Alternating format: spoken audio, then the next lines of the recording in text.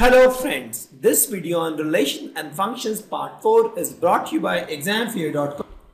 No more fear from exam. Before watching this video, please make sure that you have watched part 1 to part 3. The first category. Now let's understand the second category of relations. The first comes is the reflexive relation. By the name itself, the reflection is nothing but mirror. Reflection is the word derived from mirror. So when I say reflexive relation, I mean the same guy is compared with the same. So if I see I stand here, what I'll get is me only. If I write 1 here, what I'll get is 1. If I create a, let's suppose love or apple, let's suppose I create an apple here, I'll get the same apple here. This is mirror action. So reflection is nothing but, reflexive relation is nothing but where A comma A is true for every A in. That is, the relation should be true with the same object. I'll give you an example, just understand. For example, you have some boys in the class and you say height of boys are, height of A is equal to height of A. Such kind of relation is called, for example, I have this boy, I want to compare the height of this guy with this guy only. Then I will say, yes, true, height of this guy is equal to height of this guy, correct? So this is example of reflexive relation, because here we are using equal to relation. Equal to is always reflection, because let's say height of A is equal to height of A. This guy, suppose name is A. Height of A is equal to height of A. This is an example of a reflexive relation. I'll give you one example of non-reflexive relation. When I say height of A is greater than height of A. So, if you see what I told, relation is nothing but what? Connection or pattern, correct? So, in first case, the relation was height of A is equal to height of A.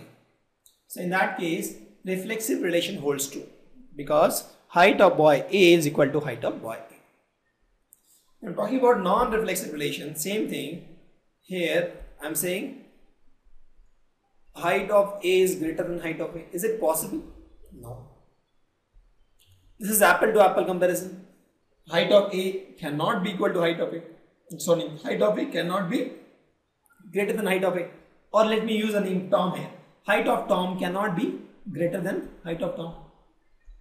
Height of Tom has to be equal to height of Tom. So if I'm using a relationship that is a greater than relationship, that relationship is not a reflexive relation. But if you're using an equal to relationship, this guy will be a reflexive relationship. Even if I'm using less than relationship, this guy is also non-reflexive, because I will say height of Tom is less than height of Tom, that is also not possible.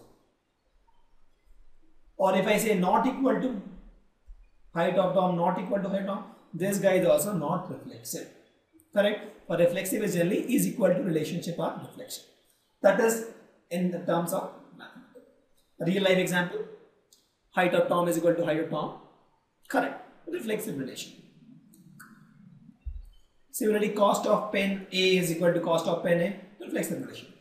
The moment you say cost of pen A is greater than cost of pen A, not reflexive, not possible, because pen is same. In mathematical term, I can say there are two parallel lines, they are reflexive, because if we say line P is parallel to line Q, it is reflexive. Sorry, line P is parallel to line P. If you take the same line P, P is parallel to P, it is reflexive. But perpendicular relation is not reflexive. Okay, you can't say line P is perpendicular to line P, because as a single line, P is parallel to P. If you take one more P, both are parallel. It can't be perpendicular. So, a parallel relation is also one example of mathematical reflexive relation, where perpendicular is example of one non-reflexive relation. Having understood reflexive relation, thank you.